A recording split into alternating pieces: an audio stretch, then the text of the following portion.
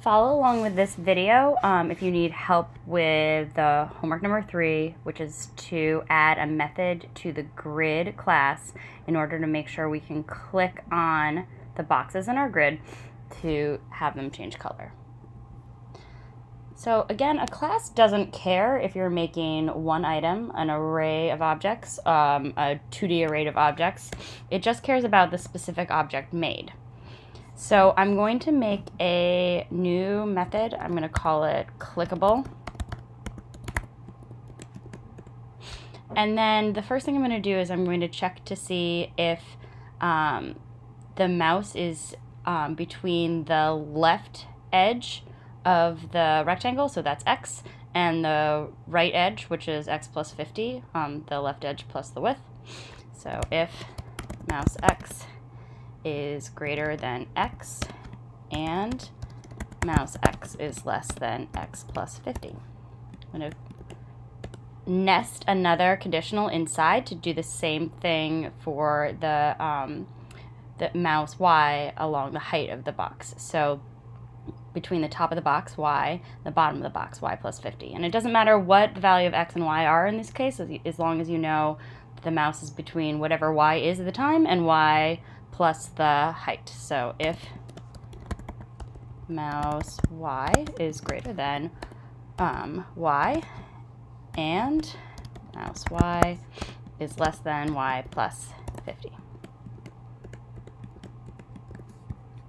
So as mentioned in class, right now there is the default fill is doesn't exist. We probably want to put that in so the fill won't be applied to subsequent shapes that are not the clickable shape because there is no default fill. We really do need some sort of default fill. So in this case, the easiest thing to do would be to make an integer variable for the color, and we'll just do black and white. So if the starting color is white as it's been, so that would be int, I'll call it C for color, and then set C equal to 255, that's white. Then here I can use C for the fill, and so if this method is called, and we're going to call it in mouse press method.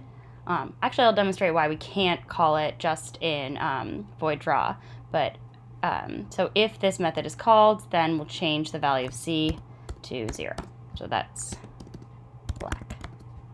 I can see by this red underline, I need another curly bracket. I've closed the curly bracket here. And for the mouse X conditional, this one right now is closing the clickable method, so I'm going to close another one. And back over here, I can call boxes I j dot, what did I call it? Clickable? Clickable. Clickable.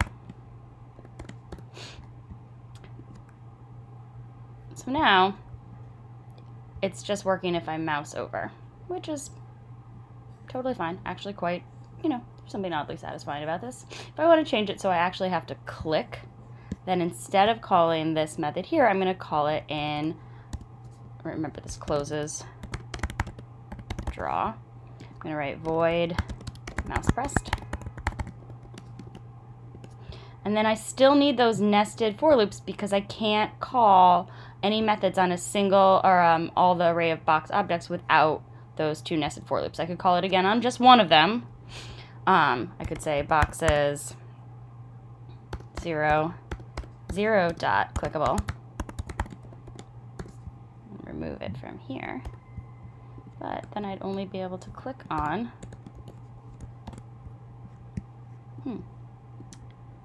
oops, extra bracket there. I would only be able to click on that first box. None of the rest would work. So I'm going to again copy Command C, paste Command V, change those zeros to I, J, close those curly brackets, hitting Command Tab to auto format. So now you actually have to click inside each one. There's some variations you could do here. If you wanted to make sure you could click them back, you could include another conditional statement nested inside. You could say something like, if C equals, two equal signs to check for equality, 255, change to black, else, so otherwise for any other case, so for example, if C is already 0, set C equal to 255. Don't forget to close that curly bracket. Again, I'm Command T to auto format so you can see the proper indentation. So now, if I do that,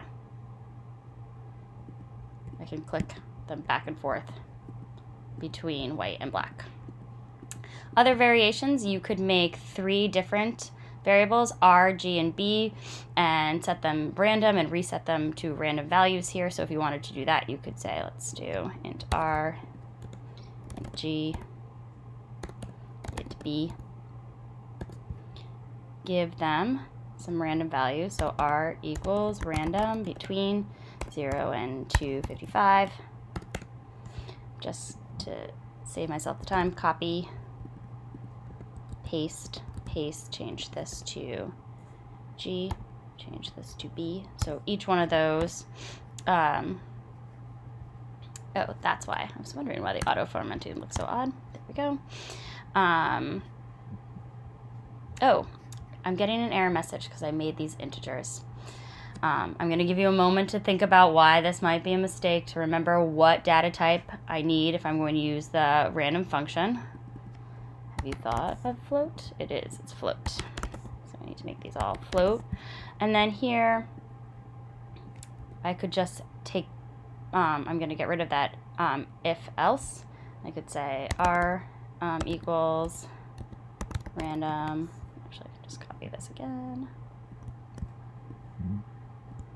So just, this will only, again, work if it's in, you're calling the method clickable inside void mouse press, because you only want it to happen once each time. Otherwise, it will happen continuously in a very 60 times a second changing color-ish kind of way that might not be the thing you're looking for. So now, oh, oops, I need to change this.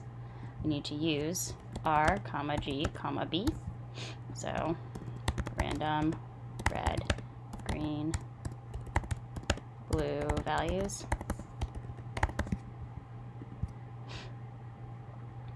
So now, and when you change them, it will change each individually.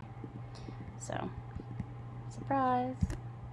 If you want to have it less completely random, you could pick, you could sort of constrain some of the values, like maybe none of them will have that much red ever.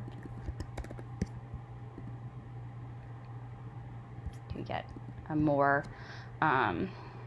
monochromatic look to your work. But this isn't necessary. This is just a nice to know if you'd like to take it to the next step.